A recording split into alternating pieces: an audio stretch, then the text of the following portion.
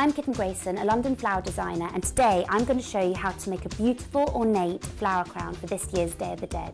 You will need gorge wire, green florist tape, your scissors, ribbon and reel wire. You'll need about 20 to 30 flowers to create this floral headpiece. You want to start cutting your flower stems and cut them to approximately 5 centimetres. Take your gauge wire, you want to bend it into a U shape and lay it on the top of the flower stem. Take one of the legs and then twist it round. Traditionally, marigolds were used in these head crowns. It was said that the scent and the colour would help guide the dead back into the world of the living. Take 2 pieces of your gauge wire.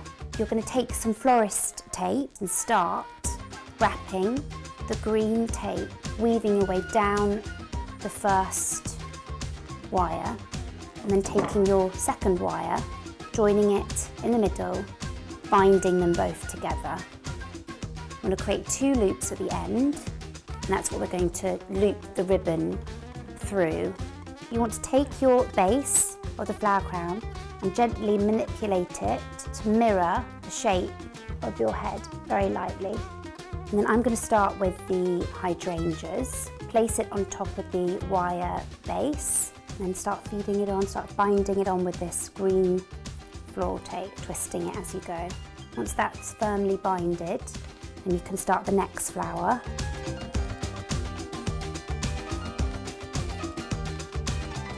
The most important thing about this is just to have fun with it and just let the flowers lead you and the shapes of the flowers. You're just adding in as you go.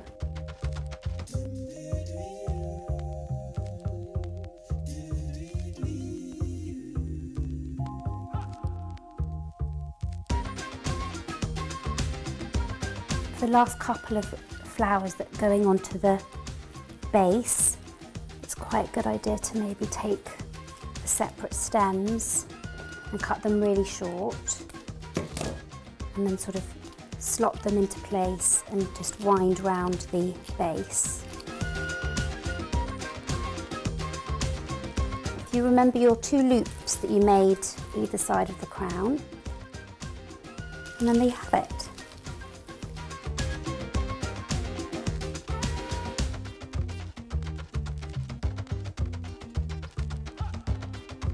A beautiful flower crown and the perfect makeup look for this year's Day of the Dead.